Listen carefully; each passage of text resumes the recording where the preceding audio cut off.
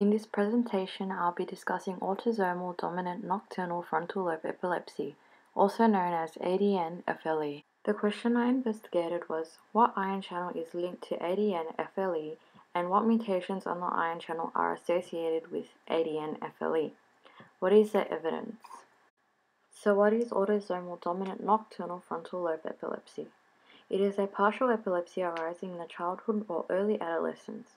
Attacks arise in the frontal lobe usually during second stage of sleep, NREM, and characterized by clusters of complex and stereotype hyperkinetic seizures, accompanied by sudden arousals.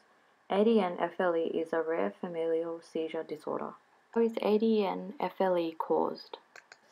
Because it is a genetically heterogeneous disorder, for some families it is linked to chromosome 20 or chromosome 15, and for other, neither of these.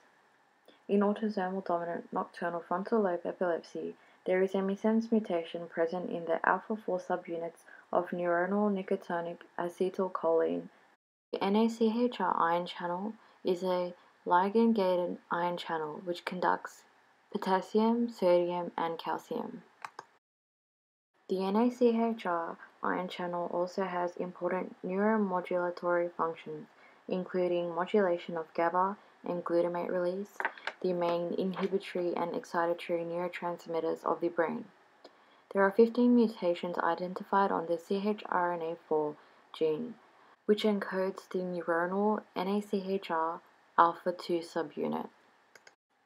There are 4 transmembrane units present on the NACHR ion channel, and most of the mutations are found on the second transmembrane region. There are mutations on other genes that can cause ADNFLE, first being KCNT1, which codes for the sodium-dependent potassium channel and protein coding gene, the second being DEPD5, and a third CHR, corticotropin releasing hormone, which is caused by a missense mutation located in the region of the CHR coding for the protein prosequence. The table on the left shows the mutations that can be present on the alpha-4 or beta-2 subunits, as well as the KCNT1. I mentioned previously that the nicotinic acetylcholine receptor has 4 different transmembrane regions, and the picture on the right is a blown-up image of the second transmembrane showing the locations of each of the mutations on the alpha-4 and beta-2 subunits. There have been many studies on autosomal dominant nocturnal frontal lobe epilepsy to investigate the exact pathophysiology of this disease. Functional studies have produced controversial results which still makes it unclear. Expression of A4 mutants in heterologous systems resulted in various effects consistent with either a gain or loss of function. Increased sensitivity to acetylcholine, which is a gain of function, and decreased calcium potentiation or accelerated desensitization, which is a loss of function.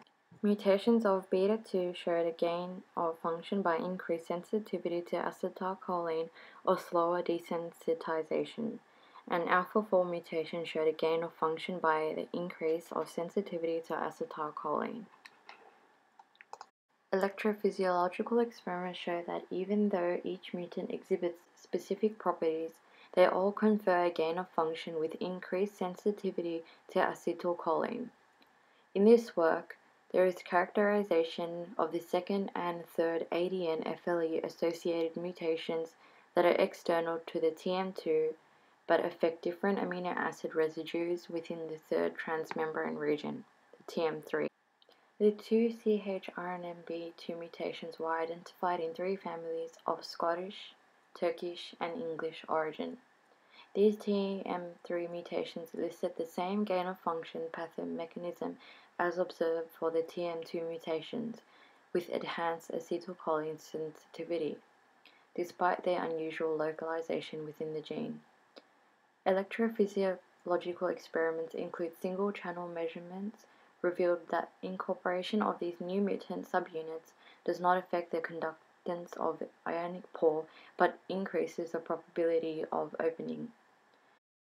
Determination of the sensitivity to nicotine for NACHRs carrying mutations in TM2 and TM3 showed clear differences in the direction and the extent to which the window current for nicotine sensitivity was shifted for individual mutations, indicating differences in pharmacogenomic properties that are not readily correlated with increased ACH affinity.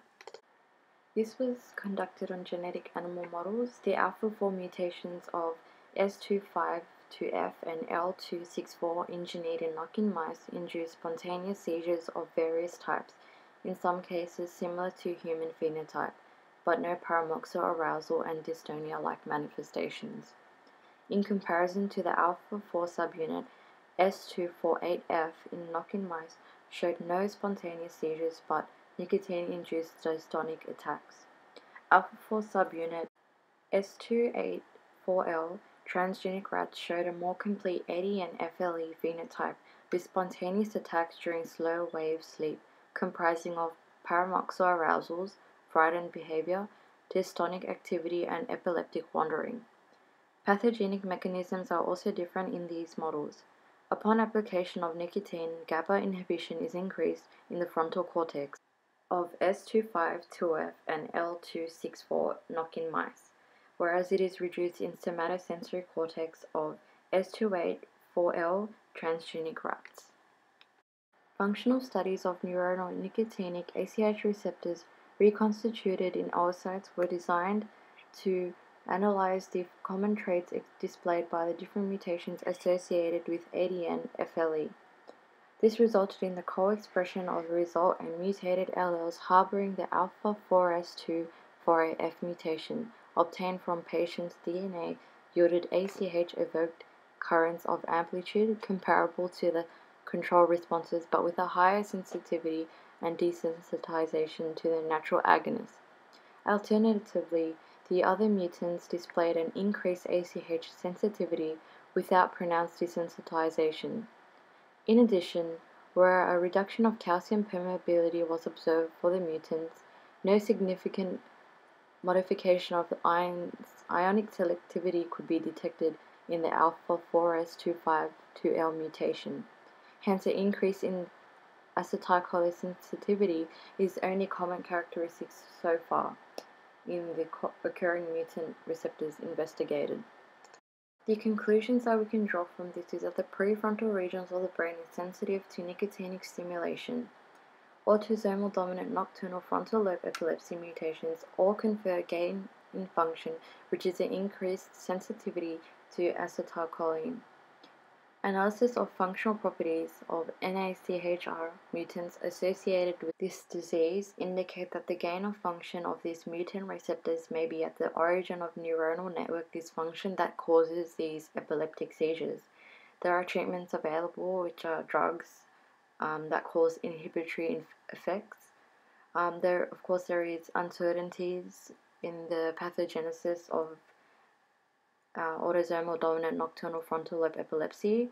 There are many gaps in the information and regulation of neuronal networks in the cerebral cortex and is still a big area of study. These are my references and thank you for watching my presentation.